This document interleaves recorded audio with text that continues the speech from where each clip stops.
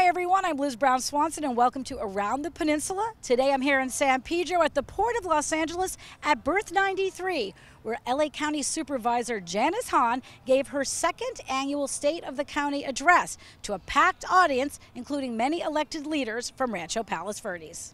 Thank you. The state of the County of Los Angeles is strong.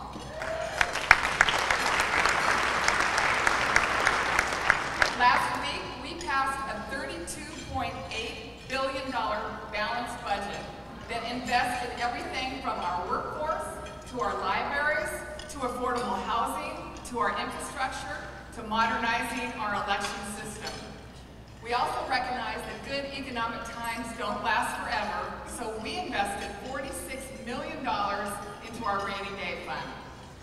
We are investing in a big, bright future for our county and every one of our 10 million residents. This event today is a partnership between me and my friends at the San Pedro Chamber of Commerce.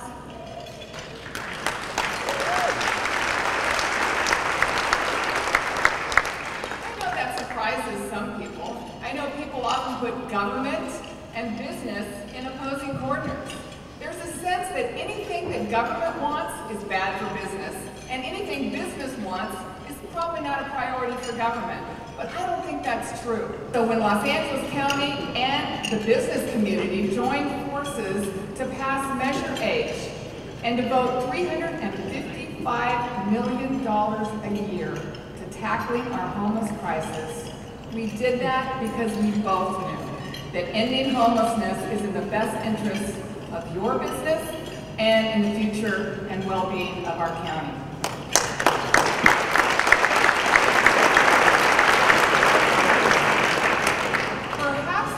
Direct way that the county benefits business is through contracting. And last year I told you about the county's goal to award 25% of its contracts to locally owned small businesses, making them eligible for $1 billion in contracts.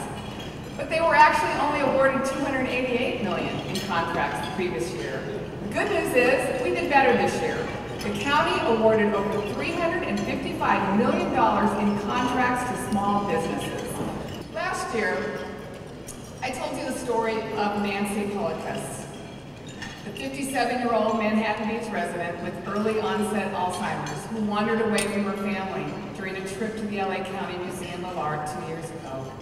And despite the best efforts of her husband, Kirk, Nancy has not been seen since. Sadly, Nancy's story is not unique. 60% of individuals with Alzheimer's and half of children with autism will wander at some point. And anyone who's had a loved one with dementia or Alzheimer's knows the terrible fear of what might happen if you turn your back for just a minute. Hundreds of people wander and go missing in LA County every year. Most of these people are found, but too many of these cases end in tragedy. I knew that we could do better, and now we will.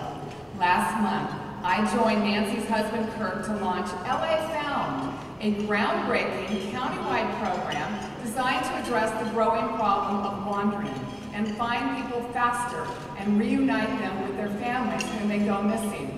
From now on, when a person wanders away and goes missing, we can coordinate county departments, hospitals, senior centers, bus drivers, train conductors, and mobilize the county's 100,000 employees to be part of law enforcement's search effort.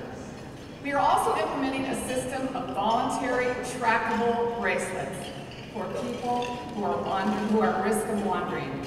Each of these bracelets gives off a radio signal, and if a person wearing a bracelet wanders away, their family member should call 911, give the operator their bracelet serial number, and their signal can be tracked by the Sheriff's Department using special receivers that are handheld or mounted on our Sheriff's helicopters.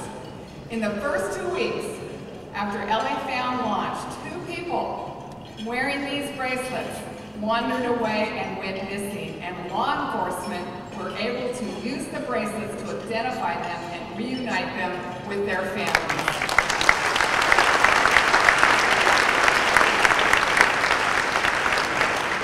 With each bracelet, we're giving families families the priceless gift of peace of mind, but they don't come cheap.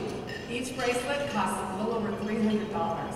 We've already been able to give these bracelets to 133 people free of charge, and we are securing funding for an additional 700. I'm thrilled today to announce that the San Pedro Chamber of Commerce has agreed to donate a percentage of the proceeds from today's events to buying bracelets for families who need them.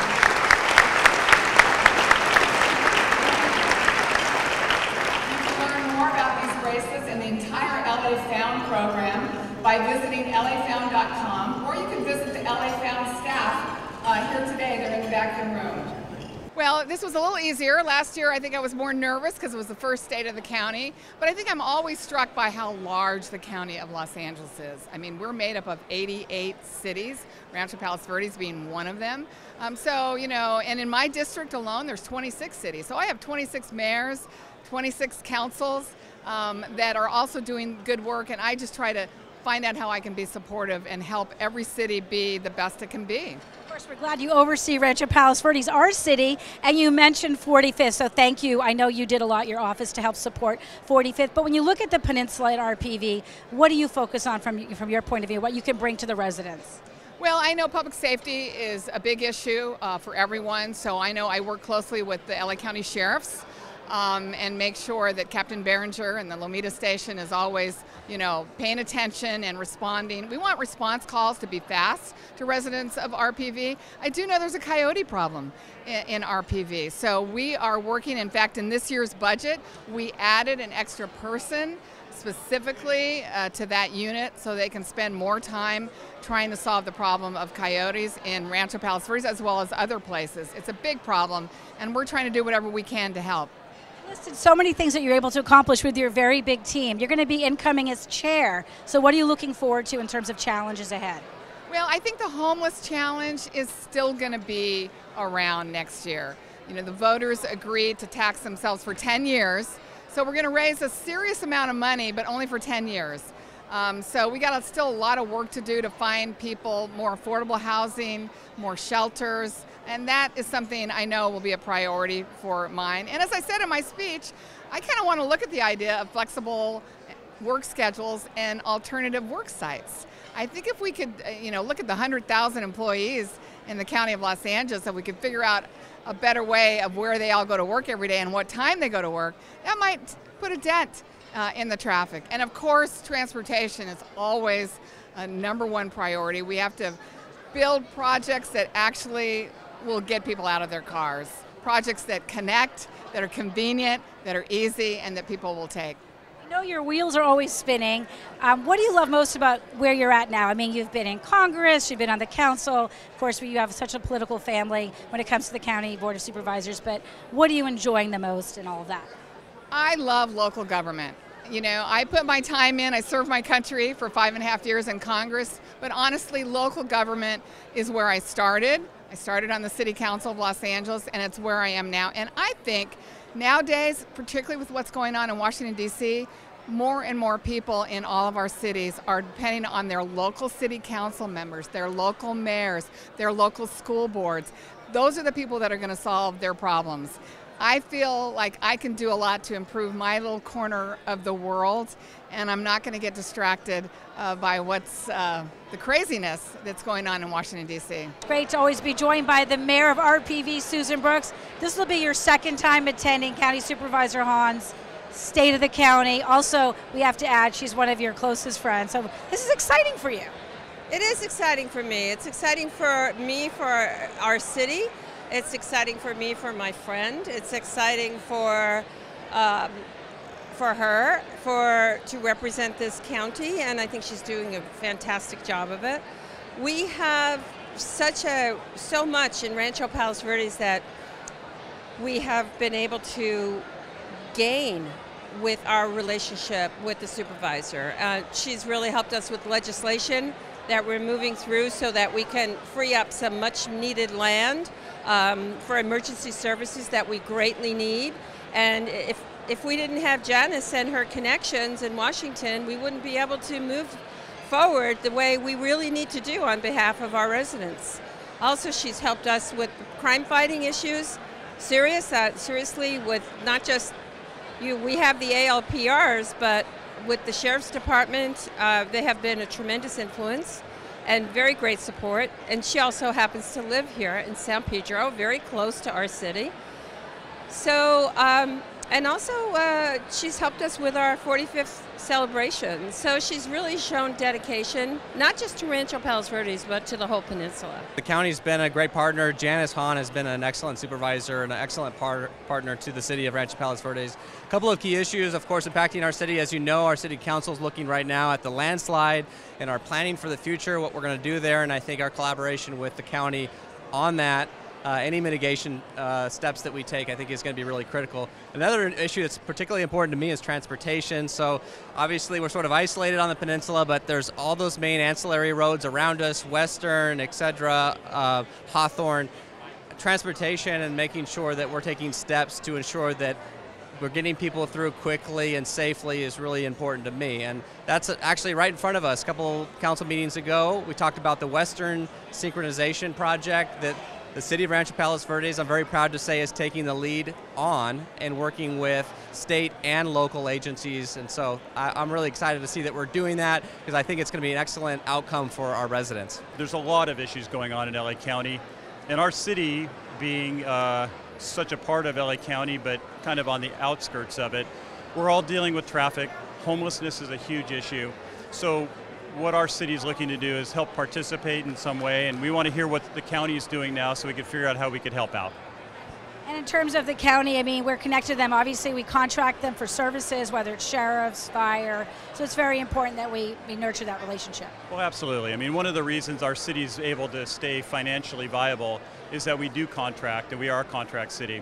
And the county fire, the county sheriff are a huge part of that issue. Crime has been a big issue for many years now. We want to continue to hear how that's being funded and also what's happening with the Sheriff's Department. She's been a great friend of Rancho Palos Verdes. I'm really still amazed at what she does for us and for the peninsula every day. We talk to her staff almost daily in some cases for things that we need and initiatives we need. She's so supportive.